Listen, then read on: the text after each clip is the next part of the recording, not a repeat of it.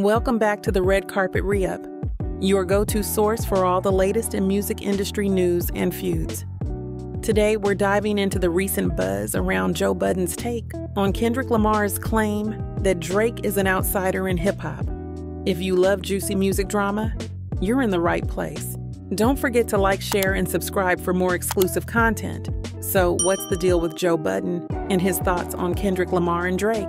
In a recent appearance on the Bagful podcast, Joe Budden weighed in on Kendrick Lamar's scrutiny of Drake, questioning whether the rap star truly belongs in hip-hop culture. First, Joe Budden highlighted Kendrick Lamar's focus on cultural authenticity. Kendrick questioned Drake's background and lifestyle, asking things like, "Who's your barber? Can you dance?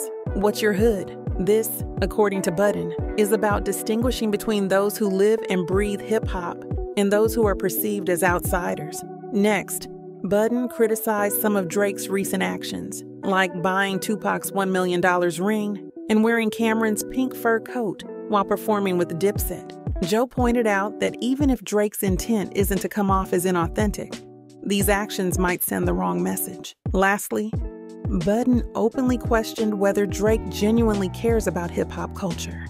He shared his thoughts on the recent feuds and suggested that while Drake is a phenomenal artist, his connection to the core of hip-hop culture is debatable. To illustrate these points, Budden referred to specific lyrics and actions. For example, Kendrick's line, "You run to Atlanta when you need a check balance," and Drake's response to Budden's criticism of his album, "For All the Dogs." These exchanges show the deep-seated tension and differing views on what it means to be truly hip-hop. In the end, Joe Budden's comments have sparked a lot of conversations about authenticity in hip-hop. Whether you agree with him or not, it's clear that this debate is far from over. What do you think? Does Drake truly belong in hip-hop culture? Or is he more of an outsider? Let us know in the comments below.